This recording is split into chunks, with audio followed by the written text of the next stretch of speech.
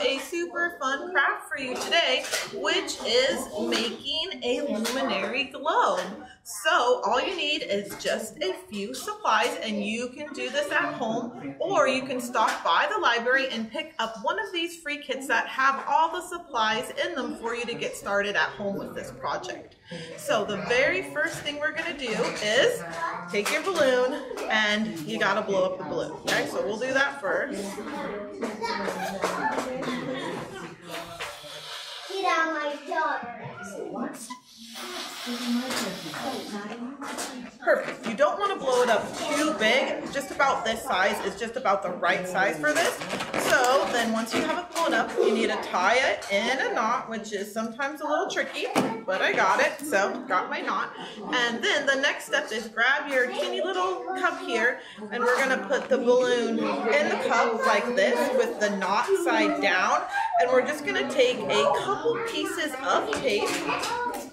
Any kind of tape will do. I have Scotch tape handy. I'm going to turn it this way to tape it though. And just about like, I don't know, 2-3 pieces of tape to just make sure you can really tape that cup to the bottom of your balloon. And there we go. So now it looks like a balloon with a little hat on it. So then we're going to just set that like that. Perfect. And this little dish here, I know you can't really see it and it's clear anyway, but what I have is the paste. So the way we're going to create this luminary is by doing some paper mache. And so we have a paste that's just glue and water. So 2 parts glue to 1 part water. So in here, I just put a 1/4 cup of glue and a 1/2 cup of water. And honestly, I just use my finger to like mix it around so it's all mixed good. And that is good to go. Apron is a good idea for this craft. It is a little bit messy, and also using like a placemat or a messy mat or a tray or something, because yeah, you're gonna get a little bit messy and your hands are gonna get a little bit messy and a little bit sticky too. So the way we're gonna start is we're just going to, the other thing you need is your strips of paper. So you just take one of your strips of paper and dip it into your glue mixture. And when you pull it out of the glue, lift it up and then use your fingers to go like this. So that way you don't have too much glue on there. Because if you get too much glue on there, it's going to be a real mess. But then just take your strip and carefully put it on your balloon here. Just use your fingers to like try to smooth down as many lumps and bumps and things like that as you can. And this is kind of the part that takes a little bit, but yeah, so there's our first strip, and you're just gonna keep going like that. So I'm gonna dip another strip in here. Wet, lift it up, get that excess off so it's not too much. And whoops, let me turn this guy around. Put another strip. I'm putting it right next to my other one, and you can see that I'm making sure that they overlap just a little bit, because I don't want to see any of the balloon by the time we're done. We want it to be completely covered up. So we'll just keep going like this.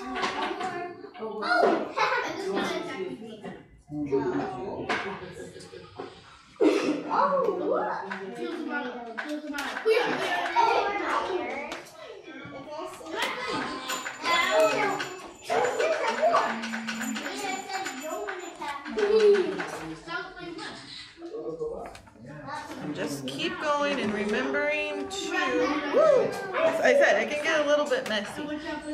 And if you have a grown-up or a brother or a sister or a friend nearby, having somebody to hold this while you do it, hey, that's pretty helpful. So.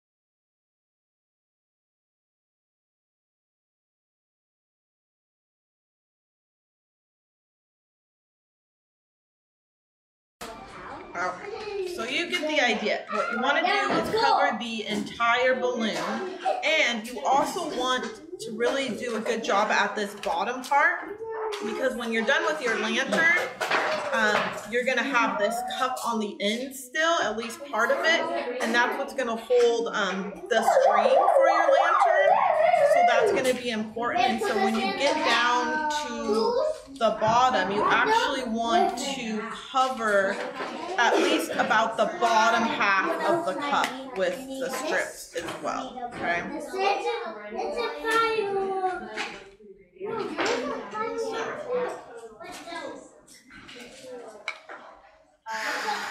And just keep smoothing it down with your fingers. It looks messy at first, but when you get done, it's going to be great.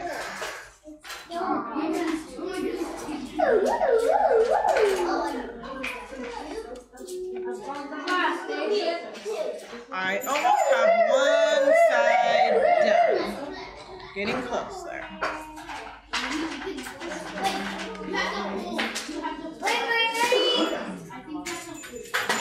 Looking pretty good.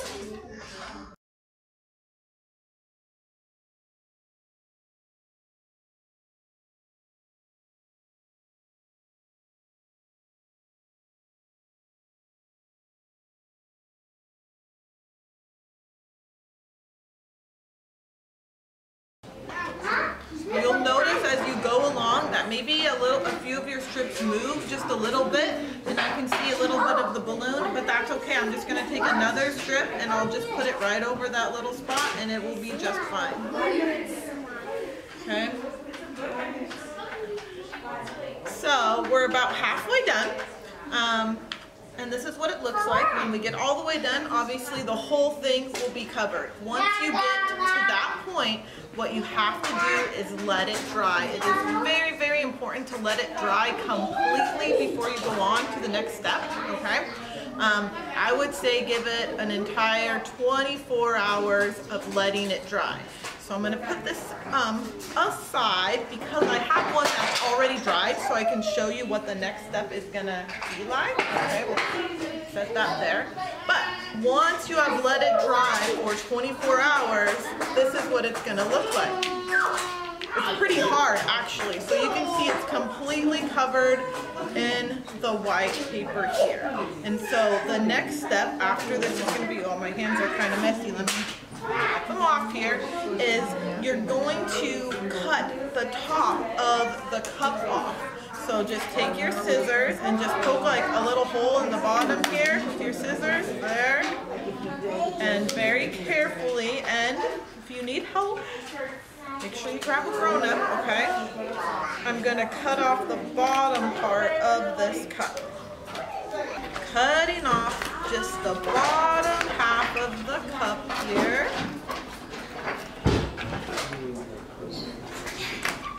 Okay? Just like that. And I'm just going to rip off these little pieces here. And then you can see inside there's your balloon. But we are gonna pop the balloon, but not yet, because the balloon is adding a lot of like strength to this right now. And so we're going to do a little bit more paper mache, and it's helpful to keep the balloon in there for now until we get our tissue paper on. So that's the next step. So you'll need some tissue paper. You can either just like rip it into some smaller pieces. I have a whole bunch of like different color squares. Whatever way you want to do it is fine. You could at this point like get a paintbrush, or you can just use your hands. And I'm just going to use my hands because that seems like what works better for me. And you could use a paintbrush, and I'm just going to put some of this glue that's in my little dish here. I'm just using my fingers obviously, and then start putting on my tissue paper. You could just put it all on however you want, it's like really random. You could actually cut shapes out of your tissue paper if you want. If you wanted to cut some stars or some flowers or any kind of shape you wanted to cut, and then you could glue those on. You could also decorate it just using like some markers, or if you have some paint at home and you'd rather paint it instead of doing more paper mache, you could do that too. So there's no, there's no wrong way to do this. It's your lantern and you can design it however you want. You'll just want to make sure that as you're putting your tissue paper down, if that's the way you decide to do, that you cover all the white space, and then just use your fingers to keep smoothing out any bumps or lumps or anything like that as you go along. And just like before when we were doing the white strips, it takes a little bit of time, and it's a little bit messy and it takes a little bit of time, but it's fun. And we'll just keep going along like this.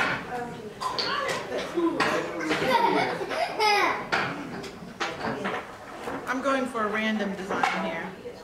So I didn't really think it out beforehand. I just started just sticking them all on, and that's fine too. So it will take a bit of time, but it's already looking pretty. Look at that. I don't think there's any way that you can go wrong, because whatever you do, it looks nice on here. Just need more glue, so I keep just using my finger to add a little bit more glue.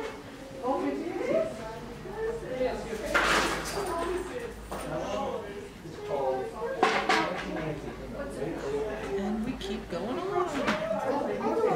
Okay. So it'll look like this, right? And then once you get all the way done, again, it's very, very important, once you have this completely covered again, including all the way around here, it's very important to let it dry. Give it another whole 24 hours to dry. That's what you want to do. And once you have let it dry for the complete 24 hours, I have one that's already done. Okay. It's going to look like this. So that looks pretty great. You can see that there's no little pieces sticking up. I really put a whole bunch of glue on here, and then I just let it dry for 24 hours, and now this is what it's going to look like when it's done. But before it's all the way done, remember I told you we do get to pop the balloon. So we'll pretend that this one is all the way done, right? And you see on the inside there's the balloon. Just want to take your scissors and just stick your scissors in there and pop the balloon carefully. Kind of just pop a little hole in there or make a little cut, or you can pull the end of your balloon out and just cut the knot off too, and that also works. Oh, I hear the air coming out. Okay. So I popped the balloon, but I want to be really gentle as I'm taking it out, because it is actually stuck to the sides, and if you pull it out really fast and hard, it can make a dent in your globe, and we want to try to avoid doing that. But so I'm going to just kind of carefully get it out, and ta-da! So if you did pull your balloon out really fast and it did make a dent, that's okay, no worries. Just grab your scissors or paintbrush or something you can stick inside here, and wherever your dent is, you're just going to use the end of your scissors to just push it out, and it will be fine. So no worries there. So let's see. And then the very last part, so once you have the balloons, you have, this is all done. We're pretending it's all done and looking like this one already, right? And we pop the balloon, hole puncher. You're going to punch a hole very carefully in each side of that cup there. Okay. And then you'll need some string or ribbon or whatever you got lying around that's ribbon or string like. And you'll just take that and you'll put it through both of those holes. Okay. So it's just like that. So that way you'll be able to hang it up. So just tie a little knot in the end part there. Just like this, right? So you could hang it around your house somewhere. I wouldn't hang it outside because the weather will really mess it up. And this is our finished one. So we still have to obviously finish a little bit of paper mache there, but when you're all the way done, it's gonna look like this. And then the fun part is you could take either a little tea light candle, one of those battery candles, or I like a glow stick, so you just gotta, you know how they are, you gotta crack them really good.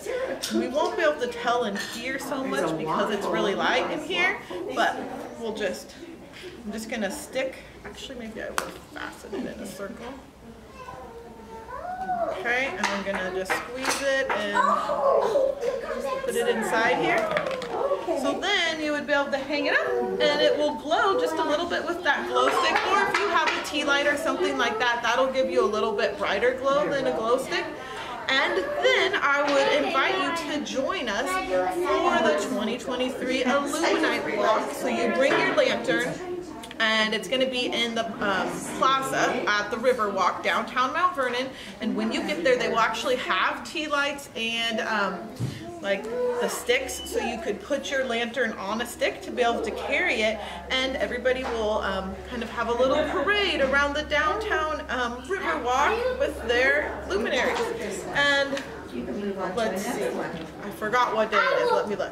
Oh yeah, so that's going to be on Friday, January 27th from 5:30 to 8 p.m. Community event, free. Bring the Luminary Globe that you made and join us for Illuminite Downtown. So I hope you guys, I hope this video was helpful to you if you are making a luminary, and I hope to see you at Illuminite this year. See you next time. Bye.